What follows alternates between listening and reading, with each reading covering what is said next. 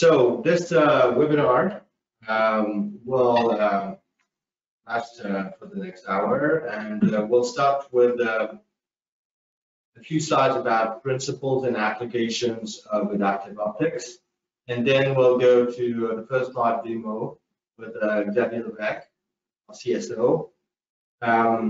This should take us about 15 minutes, and then we'll take a first session of Q&A. And Guillaume will then close the webinar with a second live demo, followed by a Q&A also.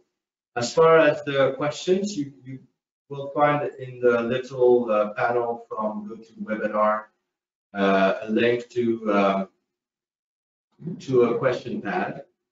So feel free to send your questions at any time.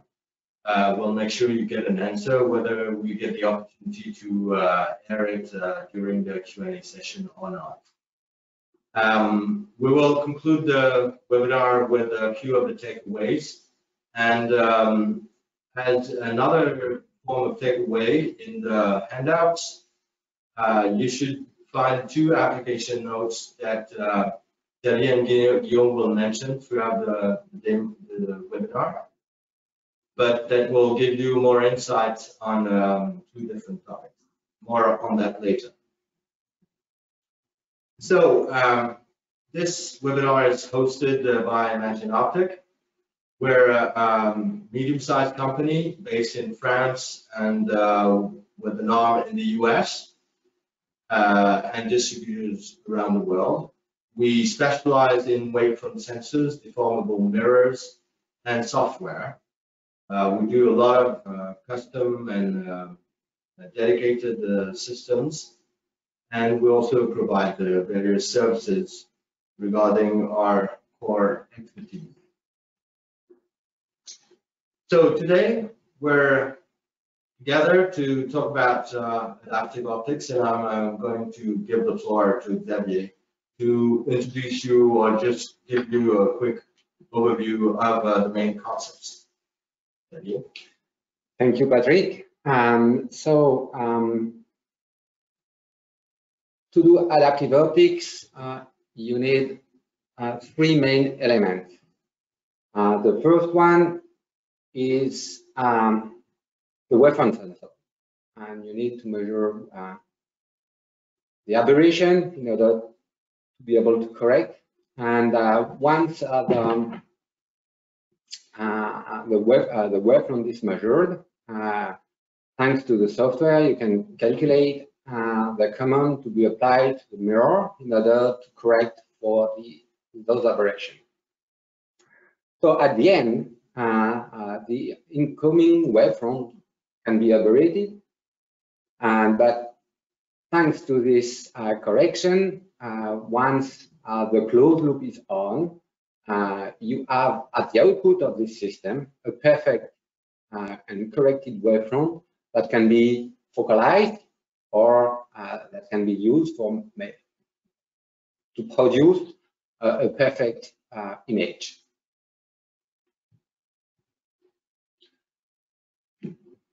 So let's have a look now on a few examples. Imagine Optic has worked in this field, of adaptive optics for 20 years now. So we have made a lot of things with different fields, and especially one of the first was retinal imaging, and we do that with our sister company called Imagine Eyes. And here you can see on the left what is the state of the art now in retinal imaging with scanning like ophthalmoscope, scanning laser ophthalmoscope. And if you do a zoom in this part, you can see that it's quite blurred. And once you use adaptive optics, you can have a much better view of small details. And even if you zoom on this, you can see individual photoreceptors. So thanks to adaptive optics, you can have a microscope for the retina. Second application, still in bioscience, is microscopy. In this field, what we mainly want to correct aberrations that are induced by the sample itself. And once you integrate adaptive optics to a specific microscopy imaging system, here a super resolution microscope, you can dramatically improve the signal to noise ratio, and you can go from this kind of image to this kind of image, and you can have a gain of factor of 5 or factor of 6 in signal to noise ratio, and at the end you can have a perfect image with a perfect optical resolution in microscopy. Another example in microscopy is now with multiphoton confocal on light sheet microscopy. Here you can see on the left part difference between with and without adaptive optics, and once again you can see the improvement in signal to noise ratio, and then in contrast and spatial resolution given by the microscope.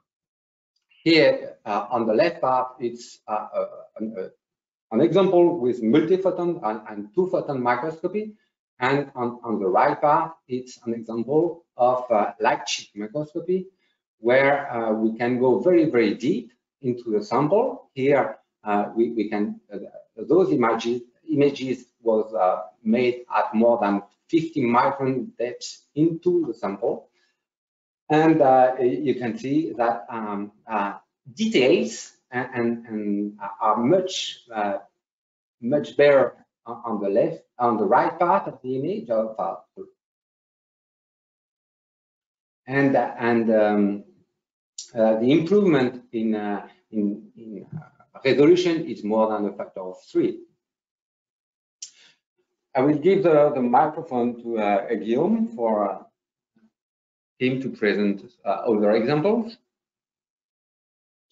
Yeah, the two previous applications were describe application where the image contrast, the image quality is increased thanks to adaptive optics. But adaptive optics allows also to remove aberration for high ultra intense laser. You have here a picture of the room where two 10 petawatt laser is installed in Romania. Each of these lasers has inside 3 adaptive optics system, and what is important in this one is the last stage of deformable mirrors and wavefront sensor, because they want to focus the light as best as possible, which means that we have to remove all the aberrations coming from the laser chain, misalignment, mirror defects, and thermal effects. And as you see, if you add adaptive optics at the end of such laser, you can reach diffraction limited spot and then very high fluence on the sample. They reached a few months ago 10 to the power of 22 joule per watt per centimeter square, which is a huge illumination on the sample, and this is allowed by adaptive. The last application we wanted to discuss and to talk to you is maybe the most famous one. This is astronomy. Here I choose what I think is the best adaptive optics solution for astronomy. Although the 3 previous applications describe systems where our products were involved, here it is a very specific system.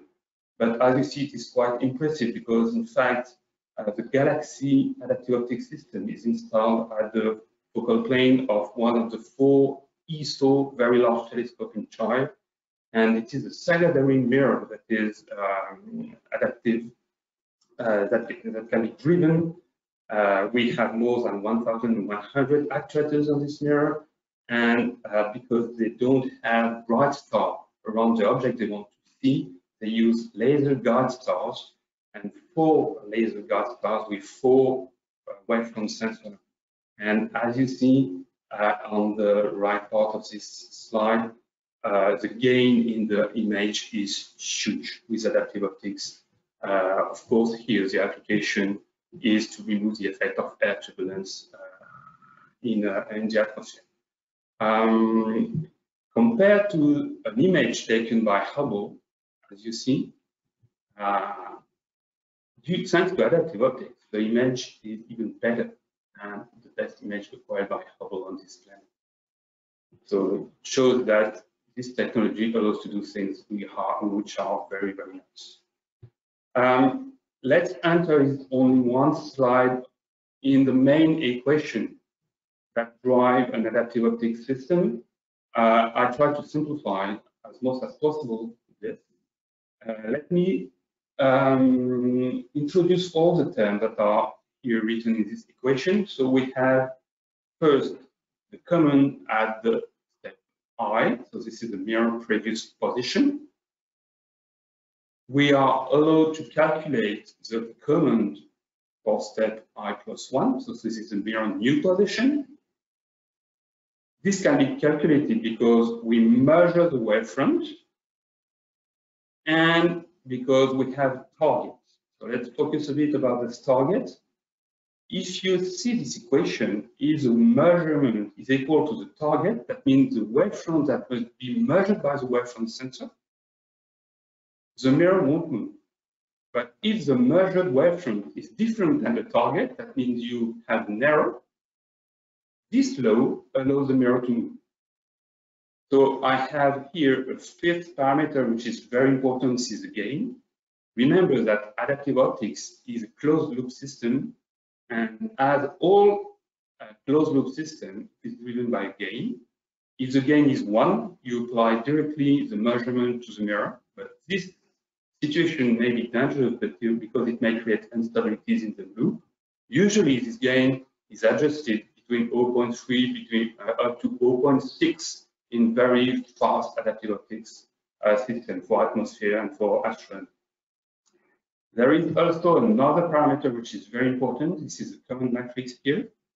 This common matrix allows changing a wavefront to a command. So this is a rectangular matrix. We'll see Xavier acquire what we call an interaction matrix, which is the inverse of this matrix, because this matrix can be acquired directly, but it is obtained by a calibration of an adaptive optics system. And the last important thing in this equation is a sign. As you see, it's a minus sign here, because all of this is made to correct wavefront and not to amplify. So we'll switch to the setup one now, and Xavier will present you in detail this page. Yes, let's have a look on the bench itself. So it's a quite simple adaptive optic system. We do have a source that is a single mode fiber with a diode laser.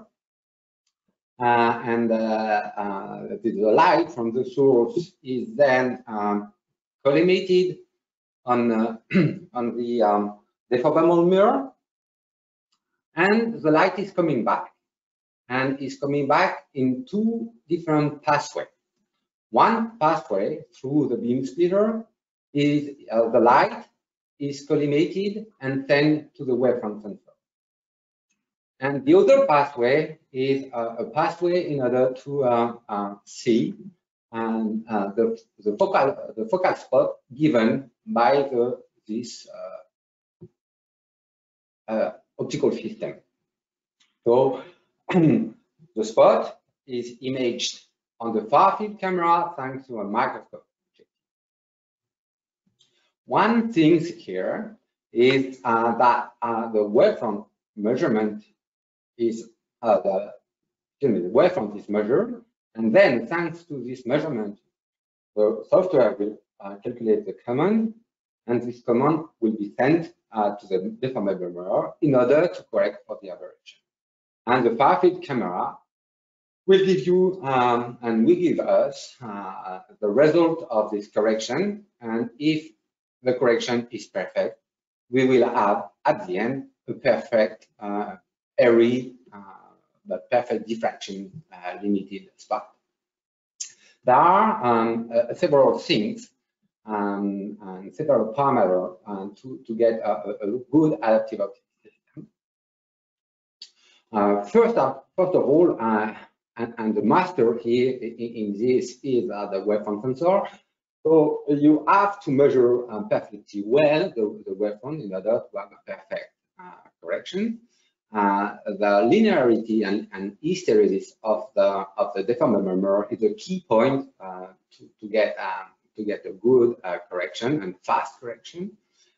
For sure, the adaptive optics software it's a very important parameter, and you need to have a good software. And the last but not the least parameter is the quality of the optical conjugation between the deformable mirror and the wavefront sensor. This optical conjugation has to be as good as possible in order to have a very stable and very efficient adaptive optics logo. Okay, let's have a look now on the bench itself, and I will show you the bench. So here you do have the single mode fiber. So the light is diverging. This lens is collimating the beam on the deformable mirror that is here. The light is coming back, this, and you have here the two pathways.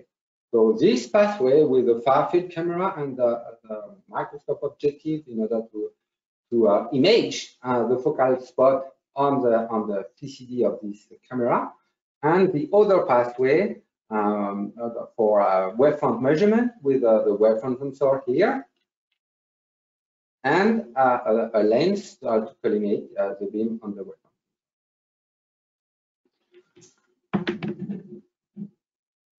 Okay, so now we will do the steps and the different steps to get a closed loop working as well as possible. Let's have a look on the software. So here you do have the main windows of the software, where you have an area for the deformable mirror, an area for the wavefront sensor and the wavefront measurement, and the last area is for the far field camera. And here you can see the shape of the PSF, of the focal spot. And on this panel, you have a zoom of this one. And here, as you can see here, all the actuators are without any command, so 0 voltages on each actuator. And the wavefront is not so good. You do have here a wavefront with 180 nanometer RMS of aberration, and those explain why the focal spot is not perfect. So the first, as Guillaume told you, adaptive optics need a calibration, and the calibration is what we call the interaction matrix, and that's the first step where we are going to push and pull on each actuator in order to have the information on how each actuator change the shape of the mirror, and we will save this, measure this with the wavefront sensor. and phase it in order to have the calibration of the mirror. So let's do it. And here you can see for each actuator, we push and we pull in order to have the influence of each actuator on the membrane of the mirror. And you can see here the position of all the actuators, and we push and we pull on each. And we do that for all the actuators.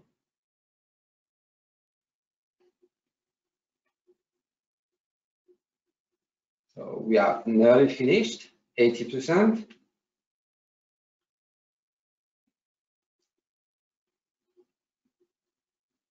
And that's it. So at this step, we do have the information of all the actuator, and at this step, we are able to predict what the wavefront sensor should see when we put a different set of voltages on each actuator. And is what you can see here. We do have the information of each influence of all the actuators here. But what we want at the end, we want to correct. So we will measure the wavefront, and we want to calculate the voltages we have to apply to the deformable mirror in order to correct for that. So at this step, what we get the information on what the wavefront sensor should see when we put a set of voltages on the deformable mirror, and what we want the inverse. So we will invert this matrix in order to get what we want. That is to say, we enter the wavefront to correct, and at the end, we do have the voltages we have to apply. And once we do this inversion, we can have the eigenmode of this system. And you can see here on this part the eigenmode of the system. And as you can see, the first eigenmode are a very low spatial frequency Zernike polynomial, let's say, because it is what we do have here. Astigmatism, we have focus, and we do have a trefoil here, and a spherical aberration, and so on. So we do have 52 actuators here. So that means that we have 52 degrees of freedom and 52 eigenmode in this system.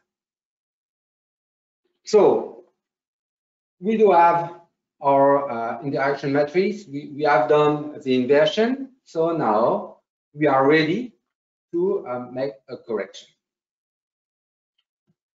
And what I'm going to do here, I want to correct all the aberration of the system. So it's what I will do. I will just ask the system and the software to correct for the aberration. So here we are measuring. So we are measuring a wavefront that is not perfect. We do have a PSF that is not perfect. And now I will close the loop here and now. And you will see here the improvement of the PSF. And at the end of this process, what we do have here, just a perfect iridescence, a perfect PSF.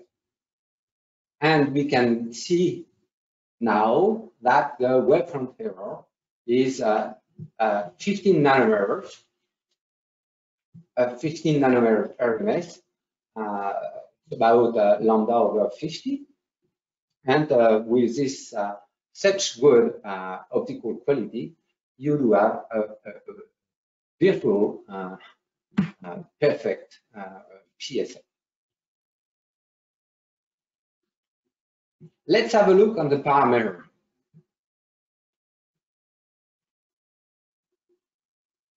Guillaume told you about the gain just before, and we can have different way to make the closed loop.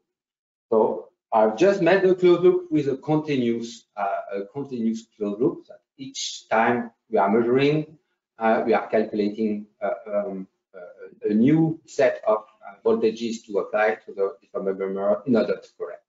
But I can have a finite number of iterations, and let's have only one iteration. That means that we are going to measure, we are going to calculate once the voltages to apply, and we will apply it. And I propose you to apply it with a gain of 1. So what that means? All the aberration will be measured and will be applied on the mirror directly once. And if we do only one iteration, it is what we call open loop, because we are not going to remeasure and recorrect what the last aberration. So let's put 0 on all the voltages. You see the PSF is now not so good. We are measuring, and here the aberration is about 0.2 nanometer, 0.2 micrometer, 200 nanometers RMS. And now I will just do one iteration, so one measurement, one calculation, one application of the voltages, and you will see in one iteration, when we measure and correct everything, we do have a perfect wave. What does that mean? That we can reach a perfect PSF, perfect correction in only one iteration. That means that waveform sensor measure accurately. The deformable mirror is quite 100% linear, and we don't have any hysteresis on the actual. So here, with this system and with this calibration, we have something that is what we can say a perfect adaptive optics solution. Of course, once you have correct for the aberration, you can play with the deformable mirror to introduce or modify the shape of the mirror. And let's see that now. For example, I can add some astigmatism or focus, and both astigmatism and focus. And you can see here on the PSF that we do have a perfect astigmatic PSF. But I can introduce, for example, comma, and even with a very small comma, you can see here the PSF. That is a perfect comma. And with this system, you can see that you can correct for aberration, but you also can generate pure aberration, pure focus, pure astigmatism.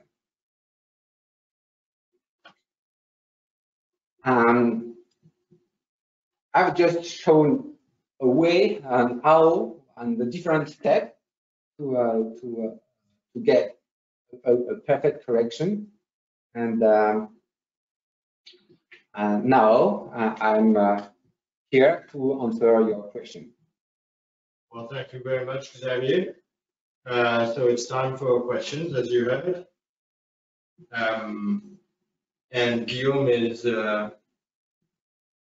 currently looking at the first few. Yeah, we had some few questions with technical problem linked to the webinar, but one of this question is interesting, I think. The question is about FWIR. Is it possible to do adaptive optics in FWIR, and for what application? Okay, for sure, you can do adaptive optics for sphere. What you need for that? You need to have a deformable mirror with a coating on it that is compatible with a sphere wavelength, and for sure you need to have a wavefront sensor that is sensitive to sphere wavelengths. And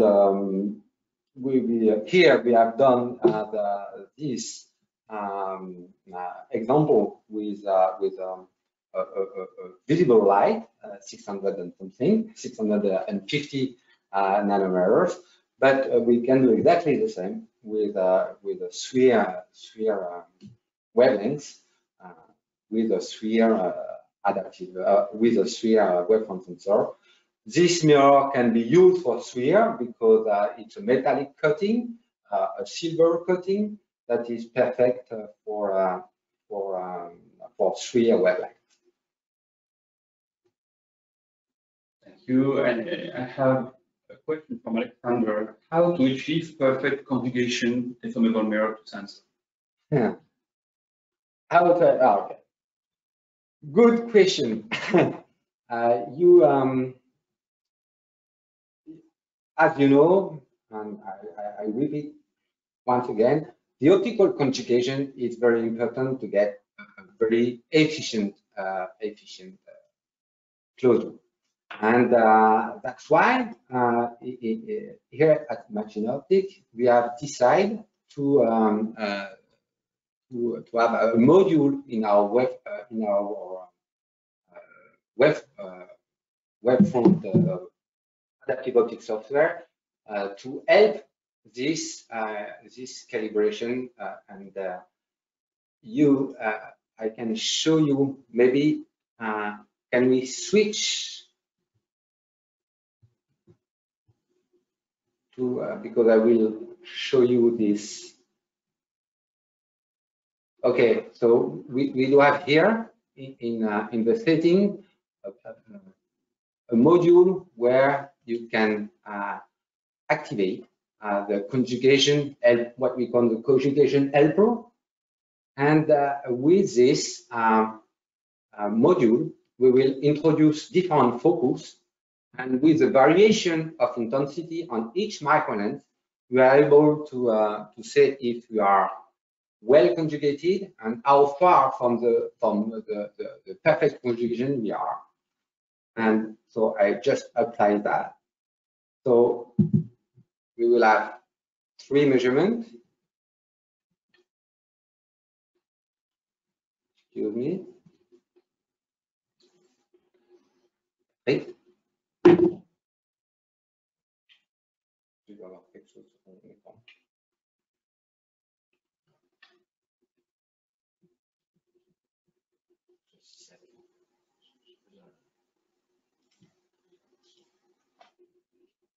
Oh, excuse me. No problem. We do have a small. Okay.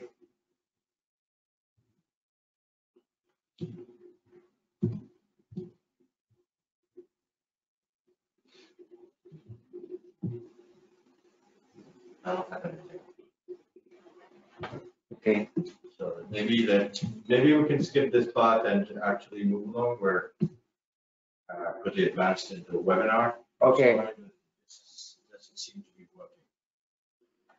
Alexander, we'll be back to you with correct answers, although at this point, which is quite interesting.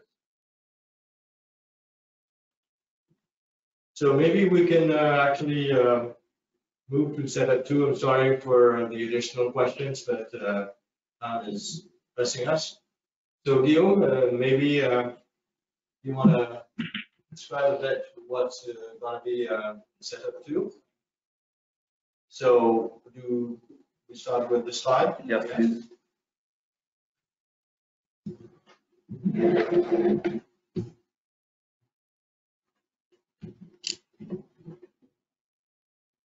So here you go. Yeah.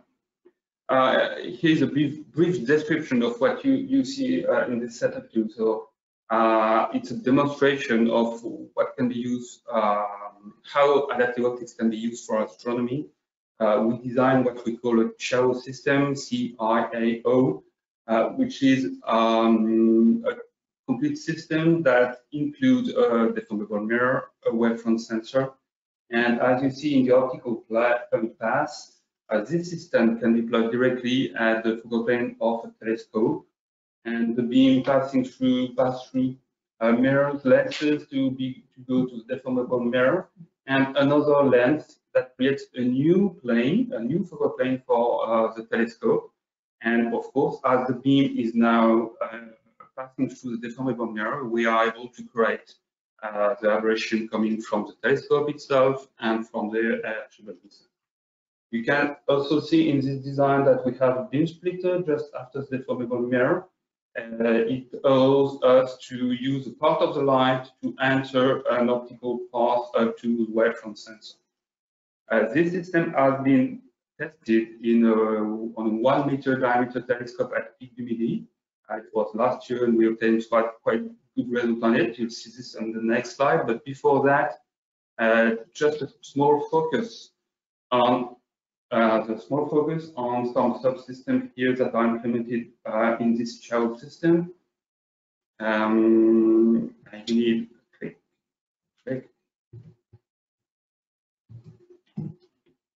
Yeah, thank you.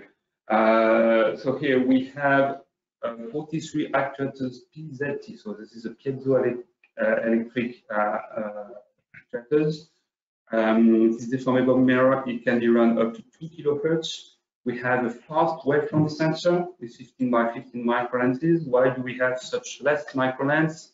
It's because we want to be fast and we have not a lot of light to measure the wavefront, but 15 by 15 microlenses is enough to drive a 43 actuators deformable mirror.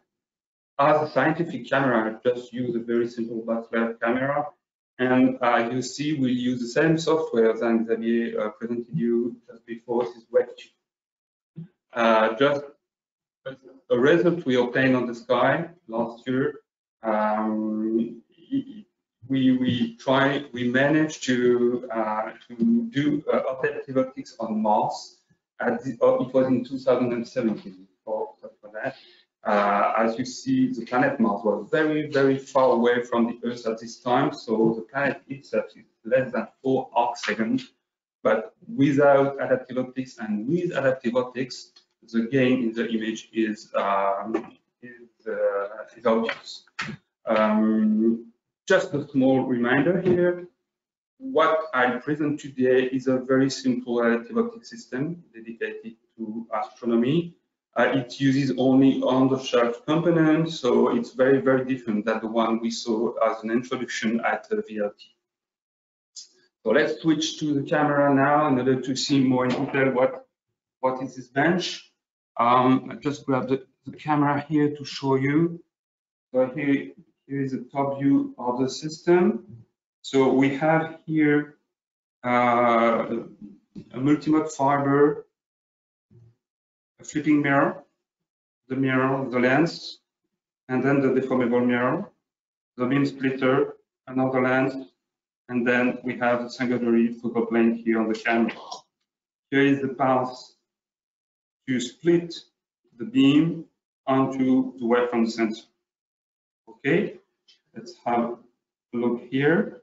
During the demo, I will remove this flipping mirror in order to see a star. But here, as you see, we are not at the telescope.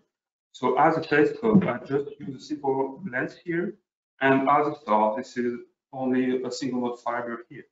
So the light will come out of this fiber, passing through what we call a telescope. You have to have a lot of imagination here, and then the beam will go into the system, and we'll see the result on the camera. I hope it is clear now. So let's just reboot the camera here and switch to the software.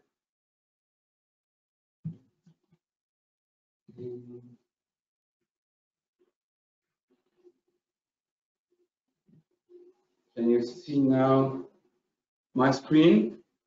Yeah. Okay, this is the same software WebTube I will use for this small demo. We have here the voltages applied to the mirror. You see the architecture of this mirror is quite different than the one before because we have rings here. So we have 43 actuators. Again, it is a piezoelectric deformable mirror. And here we can see the image acquired by the backside camera. So it's quite blurred now because why is it blurred? Just a small thing, we use the internal source here. The mirror is split into the internal source. So why it is blurred? Because as you see, the wavefront here has 112 nanometers mean square error. Where does it come from? It comes from the internal aberration of the bench and mainly coming from the deformable mirror because when it is driven at 100 volt, no one can ensure that it's flat. So I won't do the interaction matrix process because David presented you just before, but I have acquired this. Well, what happened if I just close the loop now? So I just have to push here on. As you see, the deformable mirror has now changed the voltages. The image on the camera is now a perfect circle. Why is it a circle and not a point? Because as I said, it's a multi-mode fiber. So what we see here is the core of this fiber.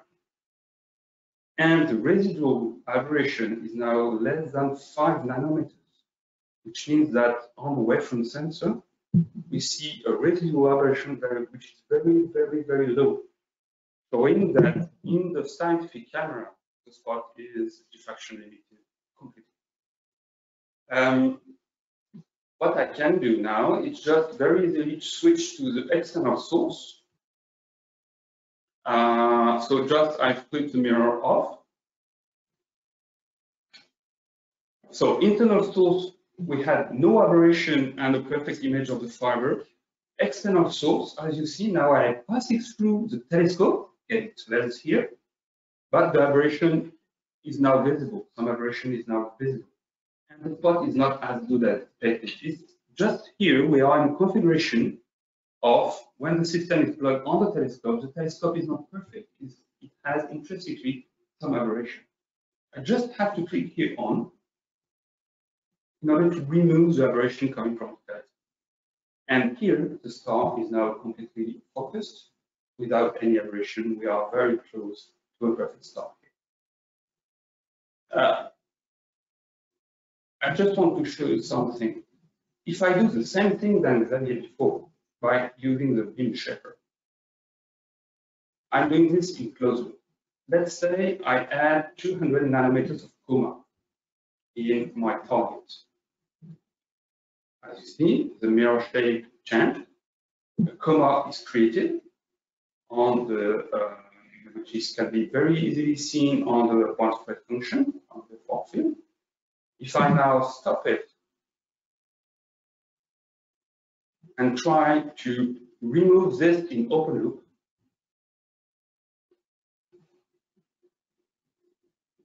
the wavefront is not as it was before. We have now 29 nanometers. And we can see that there is something wrong in the spot. What does it come from? It comes from the fact that this mirror is a piezoelectric mirror. So it's a mirror with a lot of hysteresis and non-linearity. You can't rely on this kind of technology to do open loop application. This is a very important thing. But this mirror is very, very nice if you want to do fast adaptive optics for sky application, for astronomy application.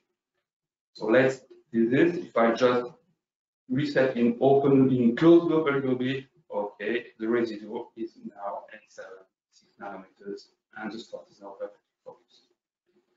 Okay, but in real condition,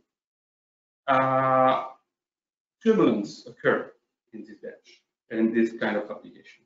Here I don't have a telescope, as I said, but I have a heater. It's just a wire that can be just set under the optical path, let's say just before my telescope. The video, you may see here on the video, the heater, which is just a simple wire connected to a power supply. As you see now, because of the heater, the point spread function is not as good as expected, and it creates some turbulence in the beam. So I can just move a bit my hand to remove air, and you can see that the spot is not. So the idea now, we are very close to a real adaptive optics solution for sky, because we have now turbulences. So I will just change a little bit the configuration of the software in order to be as fast as possible. Just a simple and very fast configuration. Let's say this here, and let's see what happens. So I have now turbulences in my spot. I can just measure the waveform and try to correct it. Now, even if I move my hand, so even if I create turbulence around this heater, the star remains perfectly stable because the deformable mirror is correcting in real time the measurement, the aberration coming from the turbulence and measured by the waveform sensor. In order just to show you, if I switch off the loop, I have now those turbulence in my beam. Again, I can just switch on the loop very easily. But just the thing is now correcting all aberration, the star remains perfectly stable. Here on this demo, I use a very simple laptop. We are broadcasting from the same laptop. So the frequency is, let's say, only 240 hertz, which is not very big compared to what is needed for astronomy. The ideal frequency for an adaptive optics closed loop for astronomy is more around 1 kHz. But the Mars image we acquired in 2017 was acquired with a very big PC, and we reached with a very standard software waveform sensor deformable mirror 830 Hz of correlation. So it's very important to have this in mind. Adaptive optics is not as complex as you may imagine. If you grab from the web some elements, you can either design yourself an adaptive optics system or use us in order to help you in designing such a thing. This Chow box here is available, so everybody interested in receiving this kind of system will be very happy to collaborate. I just wanted to show you the last thing for this demo because, as I said in the introduction, this is a closed loop. So from time to time, we have instability. What happens in case of instability? The best way to create instability is to increase the gain. Here the gain was 0.3. Let's see what happens if I try to run this at 0.5. Just play, so measurement, we have perturbation and closed loop. As you see, it tries to correct, and suddenly the mirror says, okay, no, we reach the instability, and then the loop can't be run properly. And the only thing you can do in this situation is reset the voltage on the mirror. Of course, change the parameters that create this instability, for instance, by reducing the gain, and rerun the process, and create one. And you retrieve the perfect star on your scientific camera. Again, I can move my hand here in order to introduce aberration, and it does not change anything. If I switch off, I have perturbation in my beam, so the current function is not good.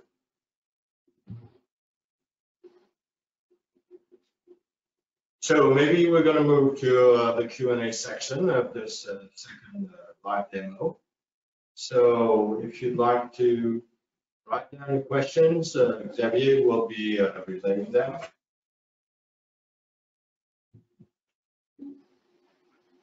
Okay, I do have a question. What is the magnitude limit of guide star or target for Chow mounted on the PDM telescope? A PDM.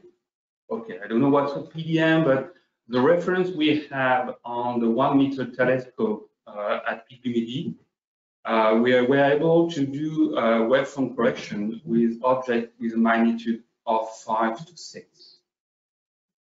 So you have to take your calculator or your ruler, I don't know, in order to see what happened on the telescope with a different diameter. Oh, of course, we can help you to do that. But 1 meter telescope, we can do adaptive optics on a magnitude 5 or 6. I didn't say that, but the beam splitter, here we use this a 50 by 50 beam splitter. So we send 50% of the light on the wavefront sensor and 50% of the light on the camera. We can choose the beam splitter we want, 10, 90, depending on the application. But the best thing to imagine is to use direct mirror, because you can, of course, send the infrared to the wavefront sensor and use the visible for your experiment or the reverse. Okay, I have another question. What are the minimum aberration levels that can be measured with a deformable mirror and the wavefront sensor? And how many Wernicke terms can be controlled with the deformable mirror? Okay, this is an interesting question. So the question is relative to the minimum deformation of what can be done with a deformable mirror. As you see here during the demo, the residual wavefront error measured by the wavefront sensor was below 5 nanometers, which means that the mirror is able to be driven at this level of accuracy, which is far away from the diffraction limit. A second thing that we can say about the number of Wernicke, for a fifth, let's say, a deformable mirror with 40 up to 50 actuators, driving up to 24 Wernicke is easy. If you need to create more Wernicke, our main advice is to use deformable mirrors with a high number of actuators. Of course, if you have a lot of actuators, you can drive and control a lot of Wernicke polygons. Usually, air turbulence create many aberrations in the low frequency, which means for 1 meter diameter telescope, 95% of aberration are coming from only the third order of Wernicke, up to spherical aberration and maybe triple, but higher orders are negligible. I think we have time for one last question, Xavier. Okay, I have one question. How big is the AO corrected size with Chow and peak PVD 1 meter telescope? Its question is how big is the Chow system? It is a 20 centimeters by 20 centimeters box, roughly, and this is plugged directly on the output ports of the telescope itself. And then we provide a C-mount interface in order to mount your own camera, depending on your application and what you want to see. What you have to keep in mind is that if you want to see very weak source, let's say, for instance, I want to see clouds around a star, for instance, on formalhaut, which is very famous for that. It's possible to use the star as a laser, as a guide star for the wavefront sensor, and you can set a very large exposure duration on your scientific camera. You can expose, let's say, 10 seconds, and during this 10 seconds, the adaptive optics system is still running at 800 Hertz in order to provide you the best PSF on the scientific camera. So the scientific camera exposure is completely different than the wavefront sensor exposure. Well, thank you, Guillaume. I think we're going to move on to a summary of what we've done in the webinar, and then I'll have a quick poll for our participants. And then, if there are still questions and you agree to give 5-10 minutes of your time, we may take more questions. I just want to make sure that people that are on the schedule get the whole webinar presentation. So, summary of what we've seen today. Xavier and Guillaume presented the principles of adaptive optics. showed many different applications in biomedical imaging, lasers, astronomy, and then moved to two AO setups. One with a state-of-the-art precision DM, 52, and the other one with a fast, cost-effective deformable mirror. The main challenge of adaptive optics, we've heard, is in these setups are the quality of the components. To make sure that measurement is accurate, the mirror is as much as possible flawless. The linearity, the pupil matching, and software controls work well. As far as performance, we showed wavefront mirrors under 20 nanometers per RMS and speed over 100 Hz. So I'll leave you with a wavefront sensor family, and I'm going to ask you 3 quick questions.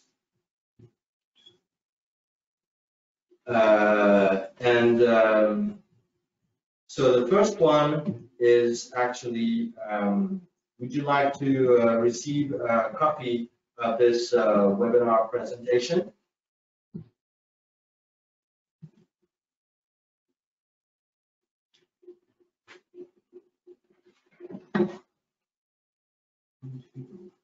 So please take a minute to answer this question, especially if you're interested in getting that presentation.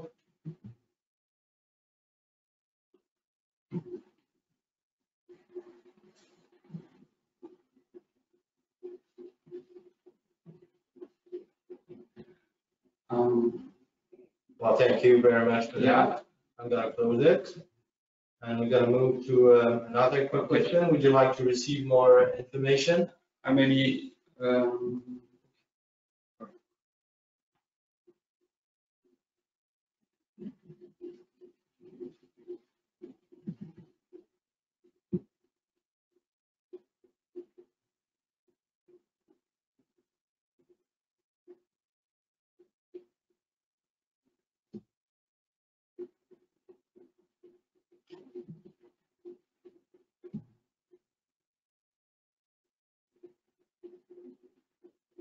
Well, thank you. I'm going to close this one. And the last one is, are you actively looking for a solution?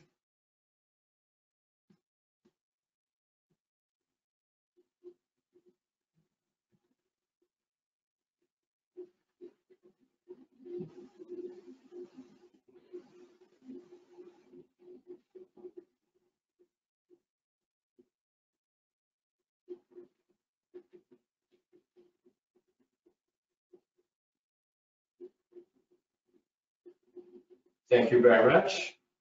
I know there are probably a couple of questions, but I'd like to just rapidly close on our presentation.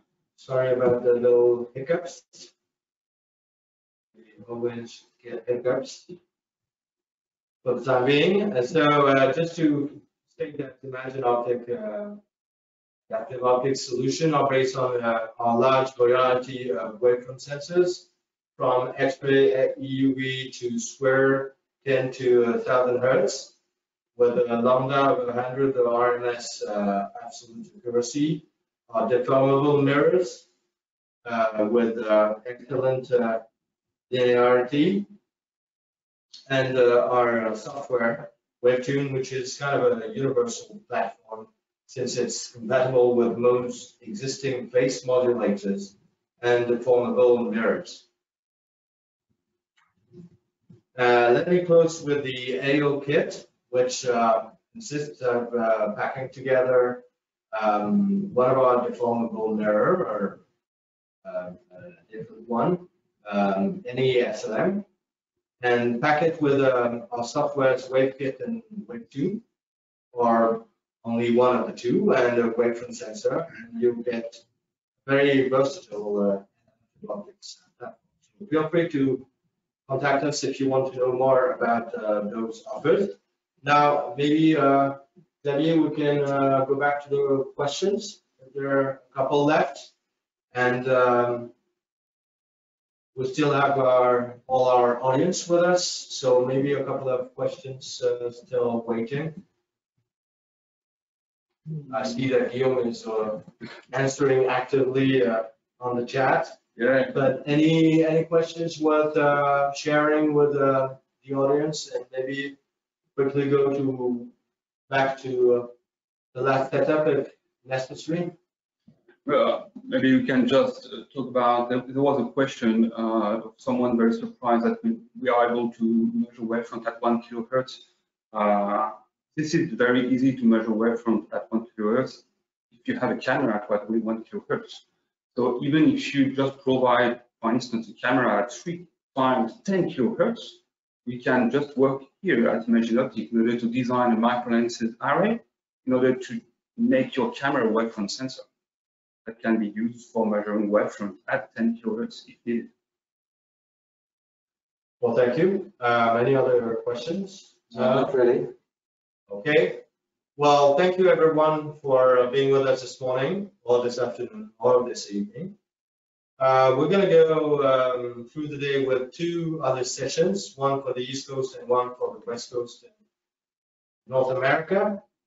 So I hope you found our program this morning insightful, and I wish you well. So take care. Bye-bye. Goodbye. And see you in September for our next series of webinars. Goodbye.